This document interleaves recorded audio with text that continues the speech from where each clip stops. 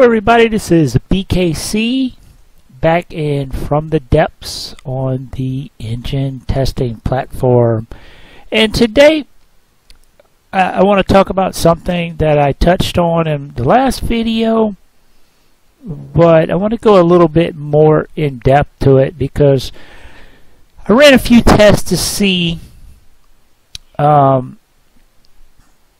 I'm constantly talking about how an efficient motor is better than an inefficient motor, and that in the last video that injectors are not efficient and you probably don't want to use them.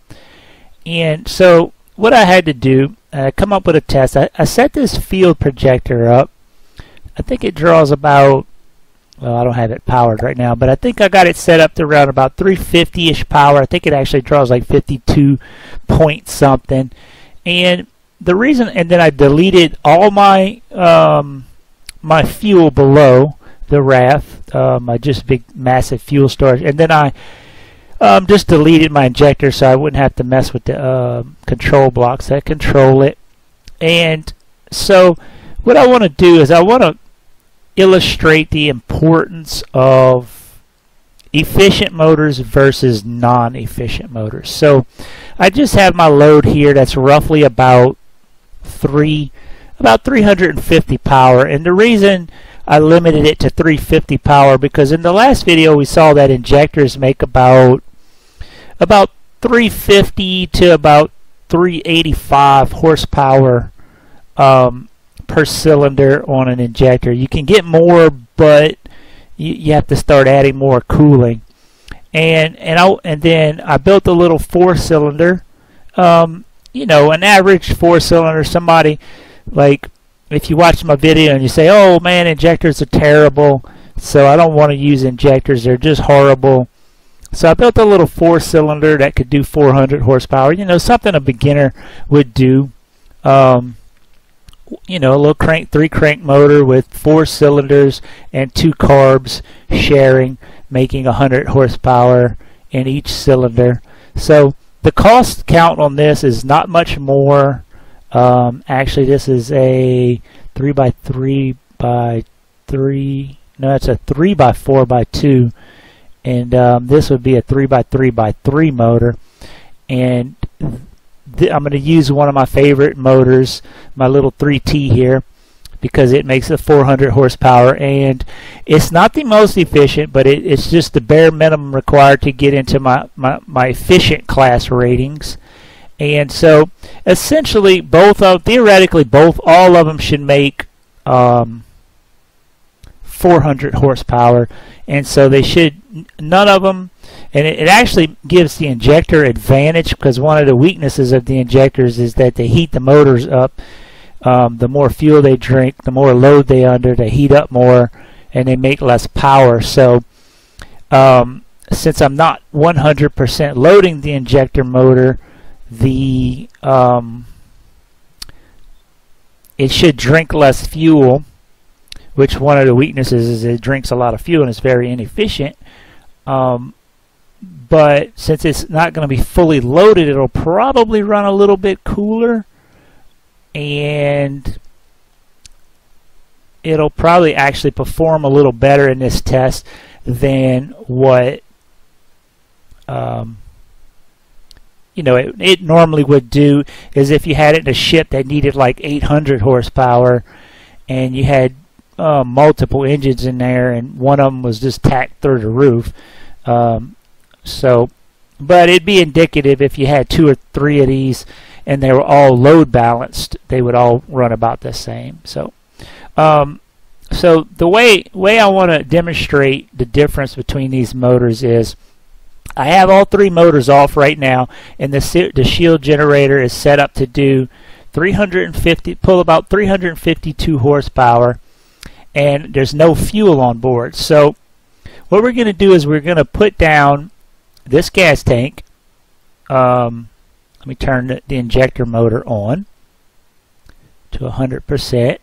So it wants to run right now because we have a load, but it can't run because we don't have any fuel. So we have it set to 100% drive factor, And as soon as I put this down, I'm going to start a timer, and I'll probably have to cut it out in editing because it'll probably take a little bit of time, but as soon as I put this down, the engine should start running and the shield generator should come on, and we're going to watch how long it takes for 1,000 fuel to be burned up with this injector motor running that 300. And I'm going to note if the shield projector ever loses power. So I'm going to do that now, and we'll see what happens. So there's our 1,000 fuel, and you notice on the UI that it's draining fairly quickly.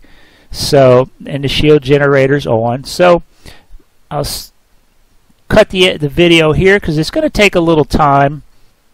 Okay, so we're coming up on the end where we're about to suck the last bit of fuel out of this motor, out of the tank, and the shield projector has gone on, and that has been around roughly about 3 minutes 40 seconds. I'll call it like it's a little bit more, so I'll call it about 3 minutes 45 seconds. So 1,000 fuel in 3 minutes and 45 seconds. So, you know, if your battle's lasting more than 3 minutes, you're going to need more than one fuel tank to power that one shield. So we're going to go ahead, since this tank is empty, we're going to go ahead and delete it. And we're going to shut this motor down. And just so you know that I'm not just picking on injector motors. I know the last video can make it seem like injectors are just completely, you know, created by the devil. They're not, you know, they're not the worst thing in the world, but they're probably the last thing I would go to.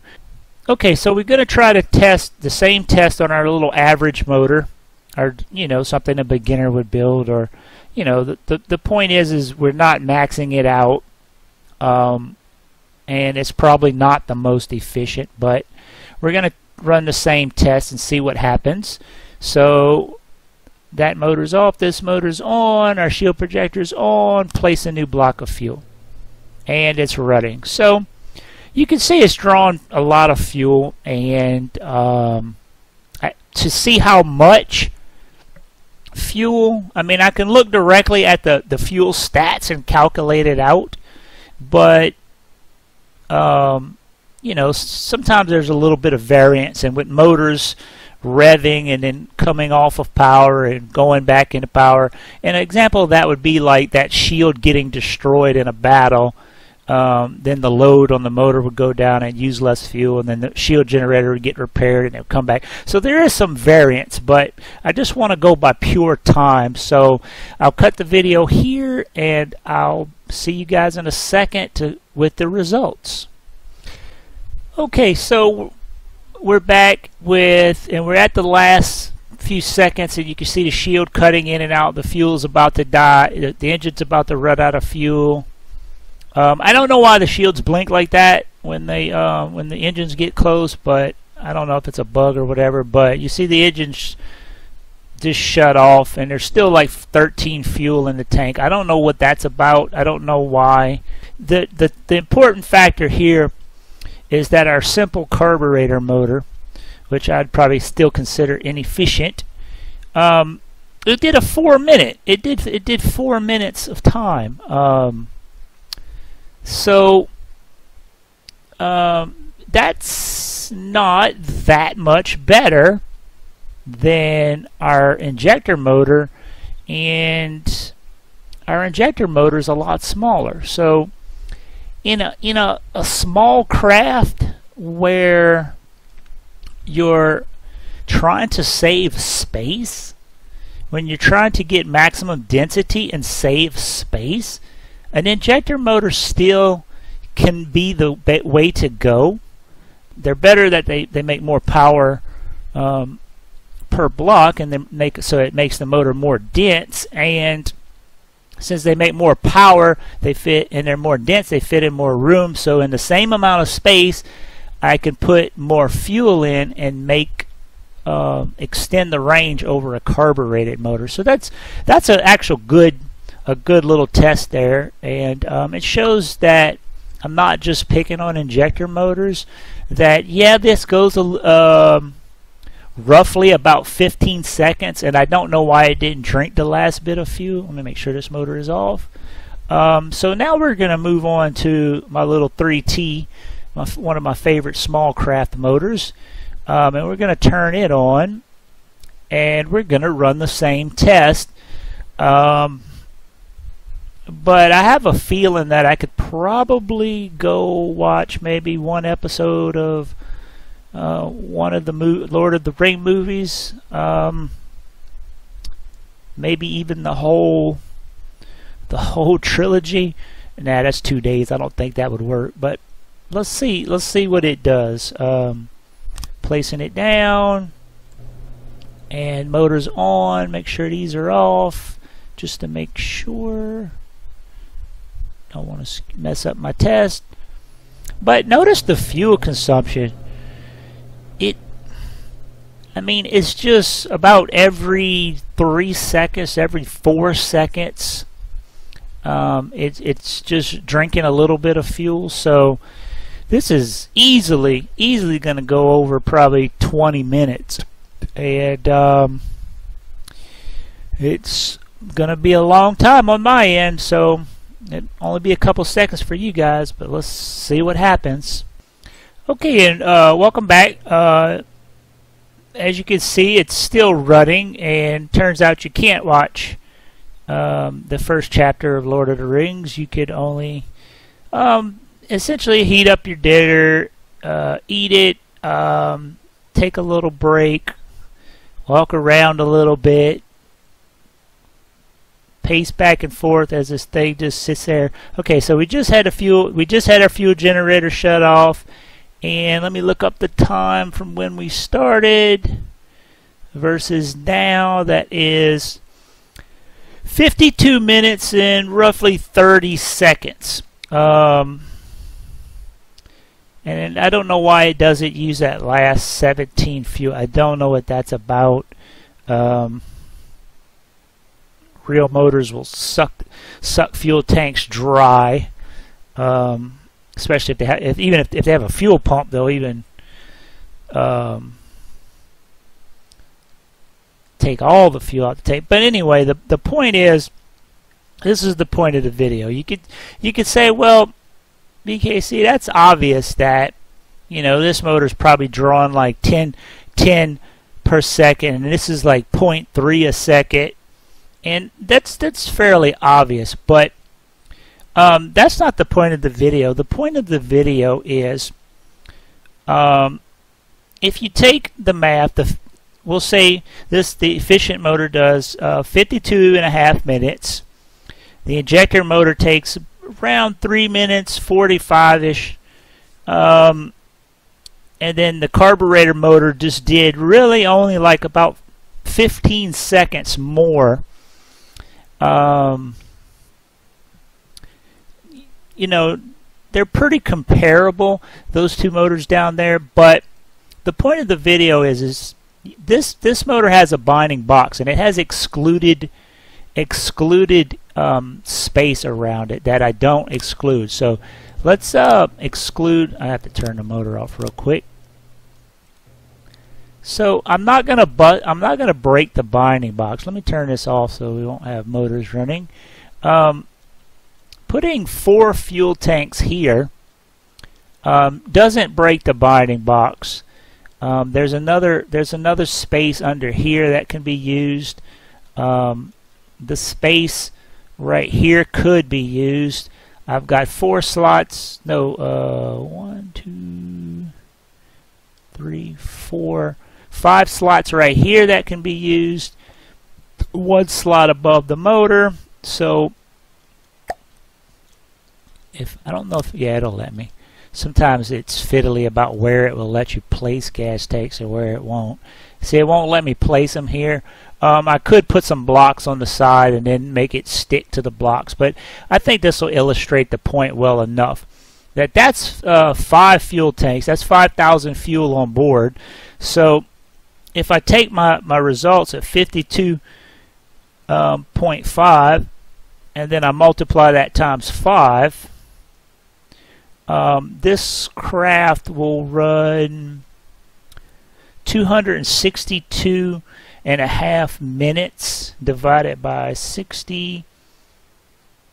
Okay, so this motor will run 4 hours and roughly 20 minutes, about 20 to 25 minutes. So that kind of illustrates the point. And the density doesn't change because, you know, in the last videos I discussed density as how much room the motor takes. But you also have to take into consideration how much the support for that motor is. How much support equipment you need to run that motor. And I can put 5 fuel tanks in here without even breaking the binding box. And then if this was on the ground, I could get another one underneath the engine block. There's another space right here. There's a space right here. Well, two spaces right there. There's a space in front of the exhaust. There's this entire side right here. And I could put just even more fuel in there, but I'm going to use 5 in this example because that's what was just easy to place. Okay, so what we have here is we have 5 fuel tanks, which will give us about 4 hours and 20 minutes of fuel usage on this, and it doesn't break the binding box. So the density stays at 5.33. Now this motor has a higher density. I don't even know what it is, but I think it's somewhere in the like 12 density rating or something like that. But if I take the 52.5 minutes that the efficient motor runs over here, and then I divide it by, and since the injector motor and the carburetor motor did, you know, the extra 15 seconds kind of puts the carburetor motor slightly ahead. But if you take the 52.5 minutes and divide it by the 3 minutes and 45 seconds that the injector motor ran, you would get 14, roughly 14. So I would need 14 fuel tanks. I would need 14 fuel cans for every one of these. So that comes out to be 70 fuel cans, which I have right here. Okay? And if you calculate out the density now that this motor has with all these fuel cans, and I'm not really even gonna, I think it comes out to 13 and like an eighth or something like that.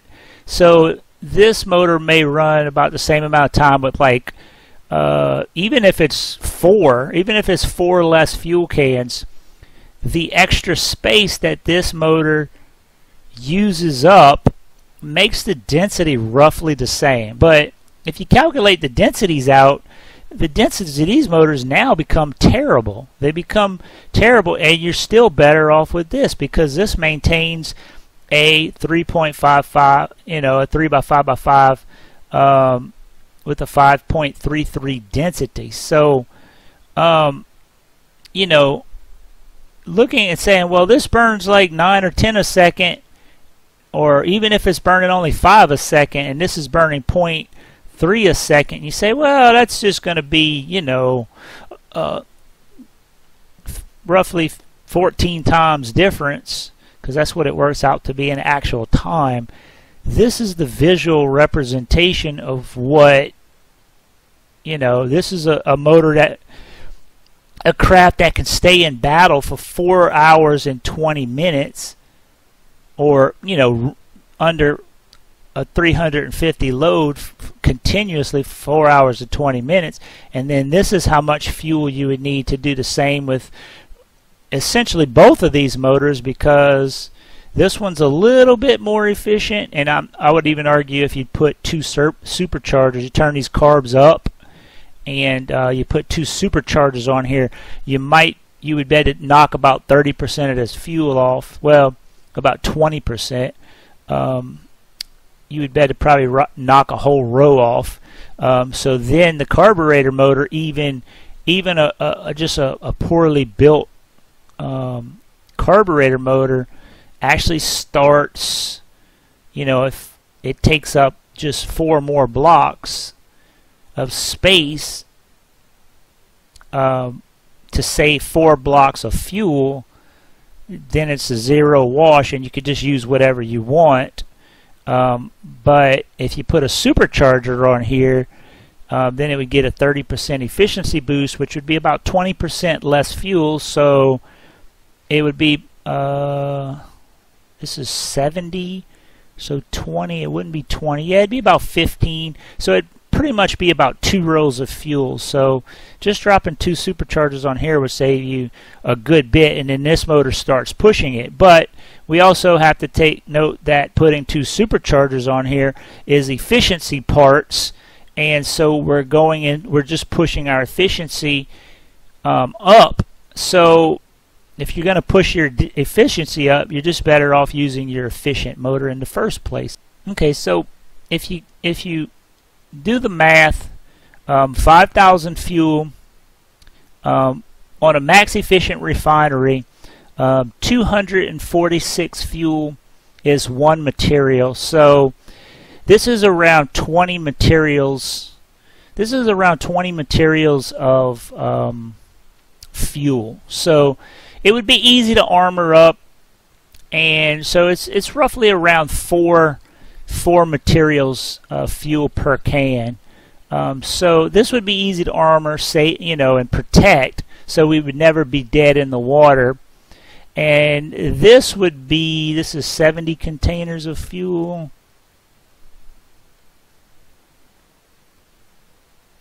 It would roughly be around about 285 material, and it would be harder if the point of using a small motor is to have a small ship. It would be really hard to place these all around the ship to take advantage of redundancy of the fuel tanks to where they don't all get exploded at the same time. So density is not everything, and efficiency is not 100% to do with just fuel efficiency. It's also material efficiency, because in cost efficiency, because building 70 fuel cans costs a hell of a lot more than building 5 fuel cans. 5 fuel cans is a hell of a lot less material intensive to protect than 70 fuel cans. So I hope that that shows you guys that fuel efficiency is not the end all be all.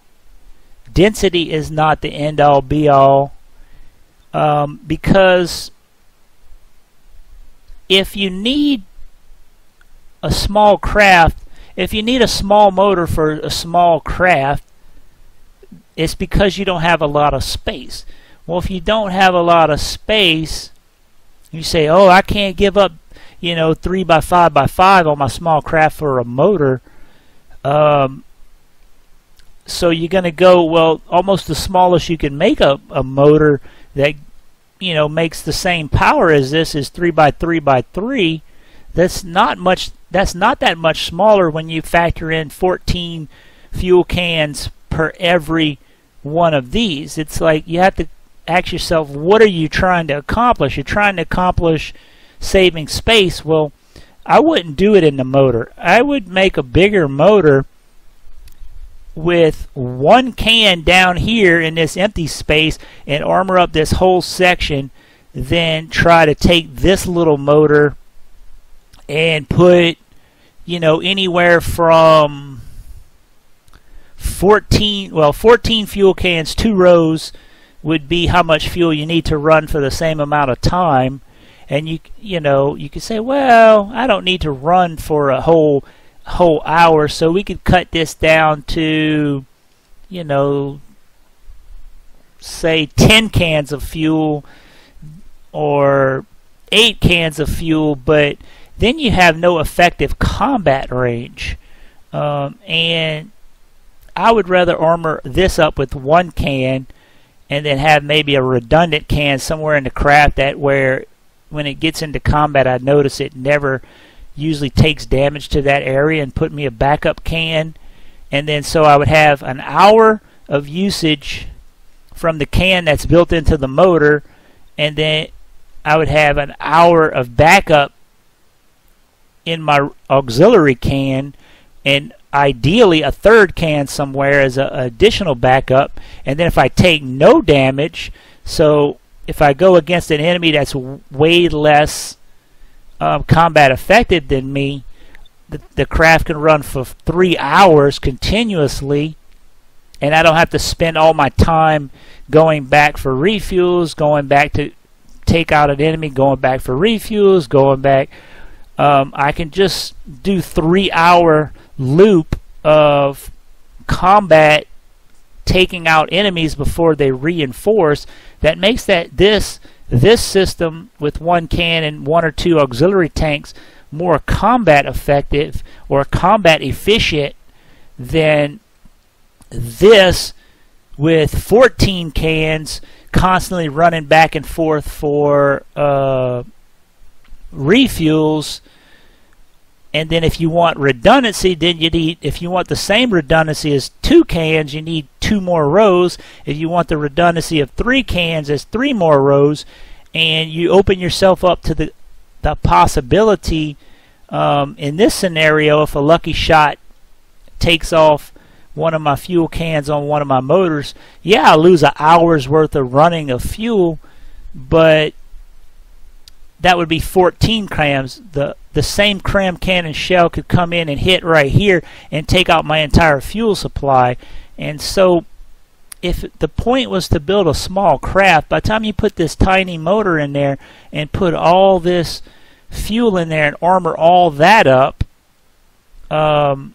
it's going to take up more space than this motor. So combat effectiveness in space use, you're almost always better off with a better designed motor than just throwing something down and then going, well, you know, this is not the most efficient motor, but you know, I need this much fuel to support it. It doesn't make sense. And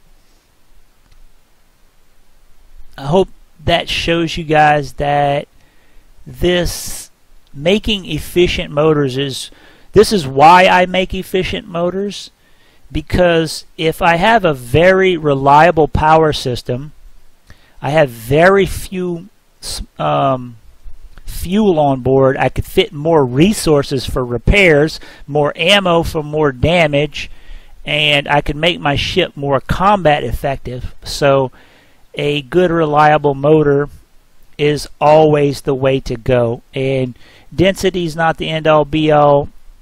Fuel efficiency is not the end all be all, but the more efficient you can make your motor, the less fuel you got, and the more you're opened up to losing fuel, because they don't repair. If you lose a fuel tank, the tank repairs, but the fuel inside is lost forever.